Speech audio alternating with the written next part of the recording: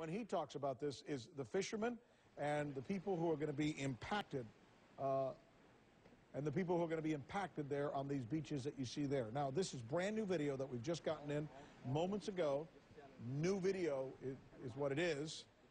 And this is Tony Hayward, the CEO of BP, meeting with volunteers and talking. Look at that right there in front of him. See that right there? Let's listen in. That looks like just sludge and oil. Hey, get out of there. Get out of there.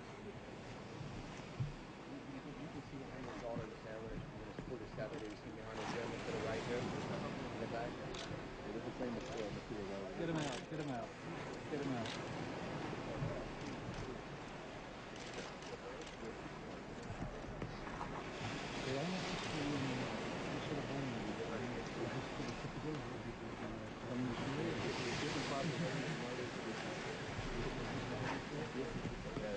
Look at that. Look at that. And right in front of the CEO of BP. Look at these pictures. Wow. Now, I'm almost positive, and you guys in the control room can confirm this for me, I'm almost positive the voice we heard saying, "Get him out of there, get him out of there," was that of Tony Hayward. And I'm not sure if he was referring to a volunteer or a camera person.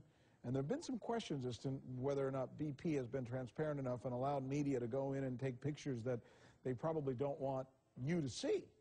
But you and I both heard the "get him out of there," not on just one occasion, but it seemed like 2 occasions. Can we get back to this video? Let's watch this again. I'm just going to shut up and let's listen together. What's really going on here?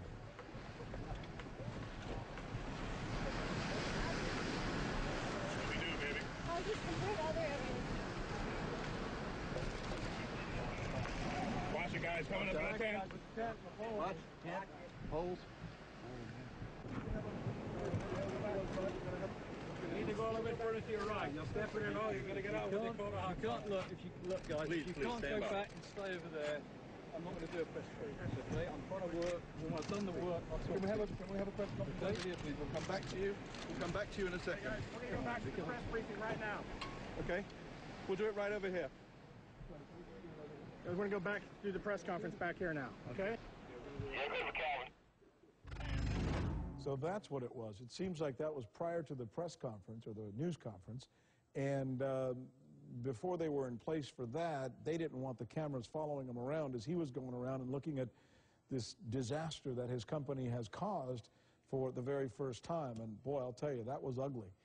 To see that sludge on the beach and to know that you're the executive of one of the biggest oil companies in the world, profits of something like $20 to $25 billion a year, and here you're looking at the beaches of Louisiana, or the shoreline, I should say, with this sludge and oil accumulating on it. Talk about a picture being worth 1,000 words.